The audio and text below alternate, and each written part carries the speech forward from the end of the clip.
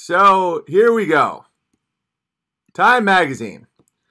This was from 1987. Here's a funny fear. Where's the beach? America's vanishing coastline. Okay, so like 32 years later, that's no longer a problem because it never was. When you wake up, do you look out your window and say, man, where's our coastline? It's vanishing. No, that's just a picture of cliffs. Okay, this was one. The big dry. So the future was going to be dry. And then here's one. The big freeze. That the grabblers love to scare people with weather because it keeps your eyes off God. And here's another big freeze. Oh, the big freeze. Cold is coming. Cold is coming. And then, of course, you have the polar bears, the big warmth. You know, the polar bear population is up like 38,000. There's never been more polar bears ever recorded ever. Okay. So then, of course, we have AIDS, right? Look at this. So we have AIDS, the growing threat. This is in 1985. What's being done? AIDS doesn't exist, by the way. I'll tell you what AIDS is in a second. And then the face of AIDS. Is that real to you guys? Is this what the face of AIDS look like? Yeah, that mustache guy, maybe. But that lady, yeah, the black guy, definitely. But that lady, is that the face of AIDS? That lady, that, like, maybe the black lady. Like, is that old lady really the face of AIDS? Is that the face of AIDS? Okay, and so AIDS killed a lot of gay men in the 80s, right? But Time magazine made sure that you knew that the real threat. So what they did here is they combined AIDS and weather. So they say the big chill, because remember they had just come off the big freeze. So now the big chill. So you're going to be cold, and how heterosexuals are dealing with AIDS. What AIDS is an autoimmune shutdown from terrible lifestyle. So when they started promoting sodomy after the late 60s and in the 70s, basically homosexuality became legal. It didn't used to be legal. Like bathhouses started popping up, amyl nitrates, never-ending partying, all that stuff. So people's immune system started shutting down. And so when they would take AZT to cure a non-existent disease, AIDS is real, but HIV to AIDS isn't real. So AZT started killing people. The treatment for AIDS would kill people. AIDS is a shutdown of the immune system from someone's lifestyle. That's why Magic Johnson never died. That's why it's either the biggest mess up in the history of medicine or it was some intentional thing. Because AIDS is just gone now. And there was never a cure for AIDS. And the treatment for AIDS isn't real either. None of it's real. Okay, let's continue. And for those of you saying, oh, it's real. Is it? Really? Well, according to the torture, can the rainforest be saved? When was this? 1989. So 30 years later, they've done a revamp. They've done a remake of a previous fear. The rainforest is burning down still. 30 years later, we're still like, can it be saved? Okay. I know my AIDS opinion is unpopular, but that's fine. I don't care. So then the big one is always the nuclear bomb. As you can see, there's a mushroom grabbler on the cover. Thinking the unthinkable, rising fears about nuclear war. This was constant. The death toll of nuclear bombs in my lifetime is still climbing at 0. Nuclear bombs allegedly were used once in human history, and according to Japan, they weren't nuclear bombs. They were fire bombs. We can do that in another episode, but the odds you die of a nuclear bomb is much, much, much lower than your Schwinn that someone just stole from your garage. Okay, so this is why they do this. Ready? Who has the bomb? The nuclear threat is spreading. Guys, this is 1983. Sound familiar? They just keep doing this shit. This isn't new. Nuclear terror for sale. Now they're getting into the face of nuclear terror. You're correct about AIDS, BB. It's the AZT that killed my brother. Exactly. We can get to the bottom of it someday. But in Africa, AIDS is typhoid and other diseases. Because in America, AIDS was the shutdown of the immune system. In Africa, it's when you shit yourself to death. So for some reason, the African AIDS mutated tremendously from the gay AIDS that happened from your immune system shutting down from staying up for 5 straight days gay orgying. All right, so this is the face of terror. Once we feared thugs like Carlos the Jackal, okay, now no one knows who might buy smuggled plutonium and hold the world hostage. Okay, since I've been alive, no one has. All right? And so why do they do all this about the nuclear bomb? I'll tell you why. Because of this. Energy. This is 3 Mile Island. This is 1986. Meltdown, according to whistleblower, Manhattan Project head and head of GE Safety, Galen Windsor. Please go look up Galen Windsor.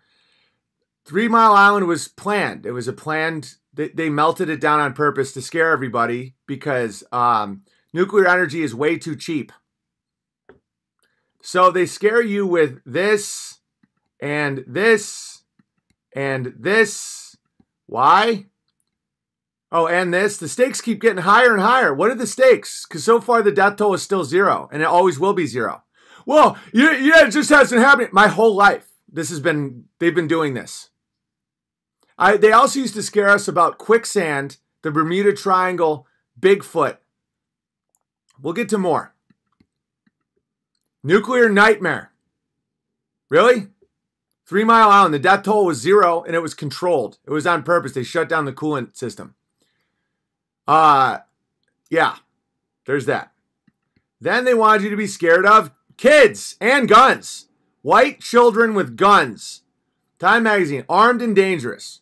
So what your new fear is white little kids with guns. That's the fear. Not despair, not obesity, not any of the real things that are happening. Not never-ending economic debt based on fiat currency and unending war over nonsense. But little white kids with guns. Okay, what's next? So the Amazon's still burning. And don't get chickens because of avian flu. So the cover of Time magazine is special report death threat. So this is why I always get my Time magazines delivered 20 years late, because I have 50 chickens and I'm so happy that none of them killed me.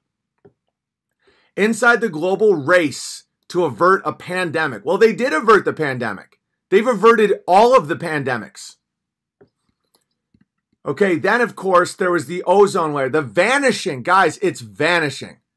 The vanishing ozone. The danger moves closer to home. It's almost here. Right? The ozone layer, when I was a kid, said that it was over Antarctica. Why did they pick Antarctica? Because no one's allowed to go to Antarctica. So when you say there's a hole over something, no one can check and verify it themselves. And it was growing. And what caused it? Hairspray and air conditioning. And it was only going to grow and get closer to home. And then they just stopped talking about it. So when was this? This is, this sounds like this Bush Sr., so that was probably around 1990. So 30 years have passed, and the danger not only didn't move close to home, it never existed. There's another close call. Warning, catastrophic energy crunch. This was in the early 2000s. I'm relieved to inform everybody that gasoline is still, nothing happened. Catastrophic energy crunch, according to Time. Ticking away the moments that make up a dull day as you fritter and waste the hours in an offhand way. The sun is the same in a relative way, but you're older, shorter of breath, and one day closer to death. So what is Time doing? It's scaring you into not doing anything. One of the most terrifying thing in the world, according to Time magazine, white fertility. Children having children. Now the new terror is a white girl pregnant. Teen pregnancy in America. You want to know what teen pregnancy used to be called? Pregnancy. Because our great-grandparents all had kids in their teens. So this is the new face of terror. It's a white pregnant person. Even though teen pregnancy at this point was much higher amongst the African-American population, but Time wanted you to know that that's the real threat, is a pregnant white girl.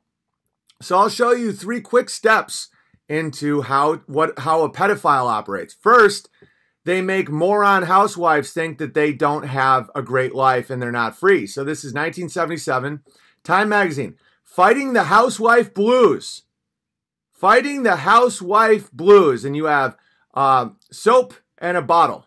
It's associating that with blues. They're trying to create a narrative that the housewives are blue, that they're sad, when in reality that's the most free, productive, and full of purpose and health a woman can possibly be, is a stay-at-home wife and mother in a prosperous household. That's an ideal place for a woman. We all know this now. So that was in 77. So what happened in 87? Who's bringing up baby? With both mom and dad at work, the big problem is finding quality health care. Where do you find that quality health care? And then 10 years later, early puberty. Why girls are growing up faster? Is it hormones? Is it fat? Is it something in the water? How parents and kids are developing. That's 2000. I'll tell you exactly how this happens. You send the mom to work. There's nobody home for the kids. They go through puberty faster. Girls go through puberty faster when they are in an unstable environment. Girls go through puberty on average 3 years faster if there's a non-biological male in the house. Because what a girl thinks is she's about to be kidnapped, raped, and killed. Because that's what would happen to them when there wasn't a man and a woman protecting them. So what would they do? They would go through puberty at 11, 12 years old so that they could attract a mate so that they could be protected in a time of complete chaos. Sometimes girls in times of war and in extreme poverty go through puberty as young as 7 and 8 because they want a man to want them so that they don't die. So if you happen to be a grabber pedophile, what is a better path than scare the hell out of housewives and say, you're sad. So the housewife leaves the house, the kid's alone, they go through puberty early, they get to take a picture of a kid in a bra and no one's there to protect them. Happy birthday, grabblers.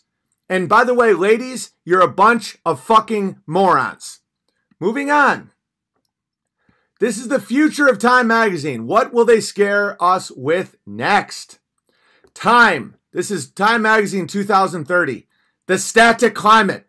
Temperature won't budge. Here's why we should be worried. Guys, that's not an exaggeration. That's real. If you compare that to little kids with guns, AIDS, sad housewives, it's like that isn't even on the spectrum of fear for these people. That's real. That could be the future Time magazine. The fear of the static climate. Why won't the temperature go up or down?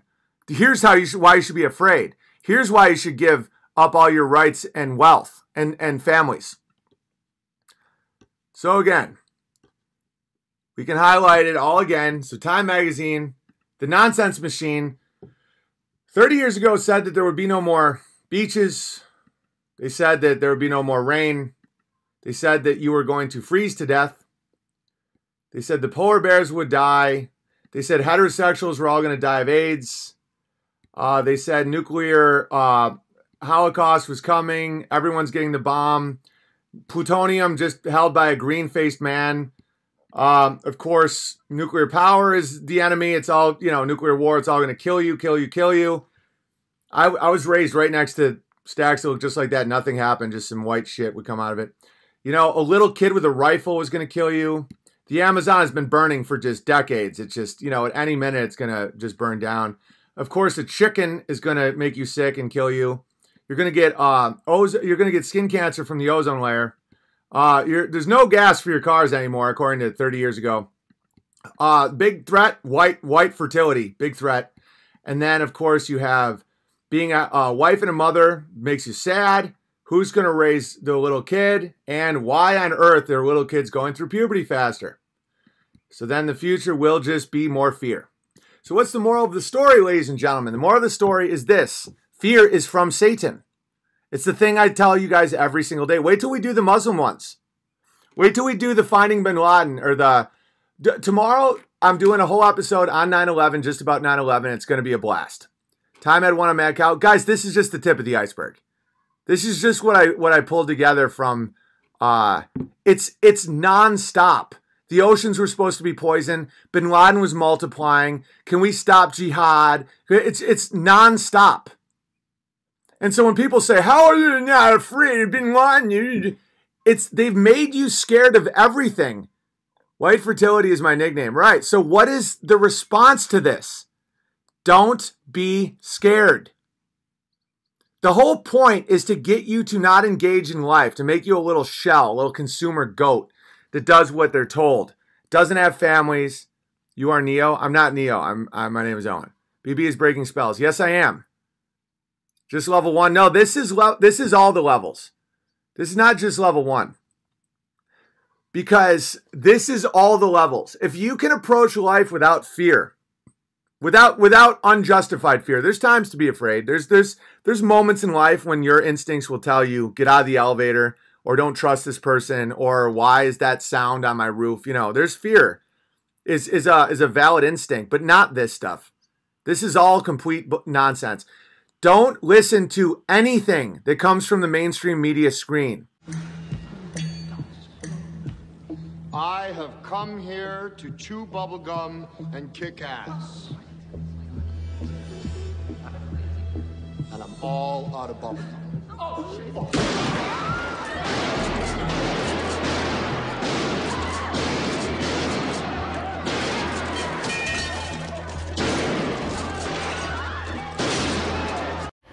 Thank you for watching Hidden Hand.